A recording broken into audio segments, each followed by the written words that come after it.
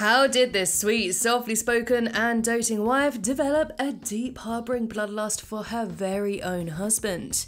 I think next time you should bring someone else. This gal may look sweet, but she has a very dark and very sinister side.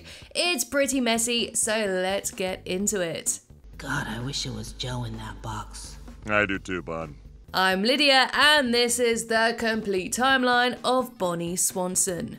Oh yeah, and guess what? Disney and their blue-haired lawyers have started copyright claiming my videos, even though they fall under fair use. So make sure you catch my videos in time before they're forcibly removed by subscribing to the channel. You guys have been so awesome going through this, so thank you, and let's get on with the video. Meeting Joe. Way before Bonnie became a family gal, she worked as a pole dancer in a strip club. This is where she met her future husband Joe, who burst into the joint with his squad and started arresting everyone in sight. Now, it's not stated why the club was raided, but what is certain is that Joe was utterly bewitched by this dark-haired beauty. And instead of taking her in, he took her on his lap, and she gave him the best lap dance of his life. And the two were madly in love, and for a while were very happy. So happy in fact that they got married and had a son called Kevin. But everything changed for the worst when Joe was shot while undercover, and he became a paraplegic, and unfortunately their whole world turned upside down. Moving to Quahog. The Swanson family moved to Spooner Street right next door to the Griffins, and as well as a new house, they were now expecting their second child. And despite being bound to the confinements of a wheelchair, it didn't slow Joe down in the least. He was very active and proved to be the most heroic and admirable of the whole bunch, and everyone just loved him. And in these early years, Bonnie was his biggest fan, as the two appeared to be really happy together. They were basically the yin to each other's yang, while Joe was loud and prone to outbursts. Rock that world! Rock that world! Bonnie was calm and collected. Joe thought it was time to move, and I can't say no to Joe. For the first few seasons, they seemed for the most part to have a healthy relationship, but surprisingly their first real fight occurred when Joe could walk again. In the episode Joe's Walking on Air, Joe feels awful that he can't dance with Bonnie and fears that he's holding her back. So Joe gets an experimental leg transplant and it amazingly works, and hallelujah, Joe can walk again. At first, everything is going great, but with his newfound ability to walk, he ditches not only his friends, but also his wife. So the gang do the only thing they can think of and handicap him again. But unsurprisingly, the cop easily kicks their asses, leaving it up to Bonnie to shoot him, and annoyingly she misses his spine several times, forcing Joe to shoot himself. So Joe is back in his chair and their relationship is back on course. Until Susie Swanson. Bonnie was pregnant for an impressive 116 episodes, and even Peter picked up on this medical marvel. Okay, first of all, Bonnie, you've been pregnant for like 6 years, all right? Either have the baby or don't. But bulging Bonnie finally popped in the episode Ocean's 3.5. In it, the Swansons welcome baby Susie into the world, and wouldn't you know it, she has a voice of a British thespian. This is Patrick Stewart. How are you liking the program so far? But this happy miracle wouldn't last very long, as the hospital's bill bankrupted them, and Joe was forced to turn to loan sharks for help. But they were able to pay them back with some help from Lois, who asked her dad for the money to pay for a quote-unquote divorce lawyer. You're joking about that, right? Lois? The Adulterers. It was after giving birth to Susie that cracks in Joe's and Bonnie's relationship began to show. She was now unhappy in her marriage, and her eye began to wander. While on a trip to Paris with Lois, she confides that she is going to pursue an affair, and Lois is shocked to see that she chose another man in a wheelchair. Oh, you're serious. I guess she has a type.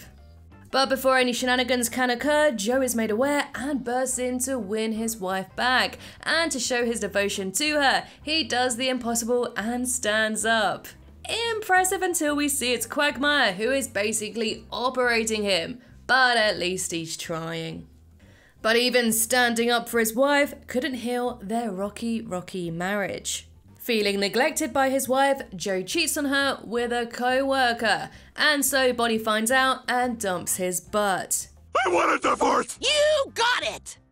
To win her back, Joe recreates their very first meeting, playing their song Toto's Africa, as he gives her the lap dance of her life. They forgive each other once again, and unfortunately, this is like a band-aid on the freaking Titanic. Their relationship was always going to hit the iceberg. This is because Bonnie later admits to Lois that she secretly has many affairs. It wasn't anything sordid, just some guys I met on the internet. It was also revealed that she is sleeping with her priest. In fact, she's so starved for attention, she makes out with a dog. Yeah, a dog. In the episode The Heartbreak Dog, her neighbours throw her a 46th birthday party, during which Joe shows videos of their happy old life compared to her miserable one now. She escapes from the party and breaks down, where she is found by Brian, who tries to comfort her, and the two end up sharing a kiss. With both lost souls feeling unfulfilled in their lives, they soon run away together for a fresh start. But it turns out that the grass isn't always greener. Moneyless and hopeless, they are forced to work in a diner, and it's not too long before they are at each other's throats. But who turns up yet again to save the day? None other than Joe Swanson, who wins her back and takes her home all over again. Haven't we done this a few times already? They fight, break up, Joe wants to win her back and promises to fix things, only to restart the endless cycle all over again. It's not unrealistic to say that this is common within a lot of unhappy marriages, some of which would be so much happier if the couple part ways for good. Bonnie's dark side. At this point, there is no strand of love left in their broken marriage. Hey, Bonnie, what's a 5-letter word for marriage? Fraud. Bonnie is fed up with looking after Joe and being his 24/7 carer, and she wants out by any means necessary. One time when Bonnie is out of town, leaving Meg to be Joe's carer, she asks her over the phone if her husband is dead yet. Has Joe died? What? No. She even brought a rickety old house on the edge of a cliff so Joe would slide right out of the doors and into the sharp rocks below. The growing darkness of her hatred expanding into pure insanity. When Joe became completely paralyzed in one episode, she ruthlessly had her bags packed and was ready to go. I'm leaving Joe and moving to Europe. I didn't sign up for this. And in another time, when she received a text saying that Joe was finally dead, she immediately set fire to the house and walked away with a big smile swiped across her face. Happy to finally be rid of her husband in an oddly dark and euphoric way. This dark and vindictive side didn't just focus on Joe. Bonnie also had a rivalry with Lois Griffin. And despite being her only friend, they seem to always be in competition with each other. She also broke girl code when shaming Lois for her saucy secret adult star past, even though she herself worked within a similar adult sector. Bonnie's evolution. Bonnie's journey into the dark side has unfortunately come to be expected from this show.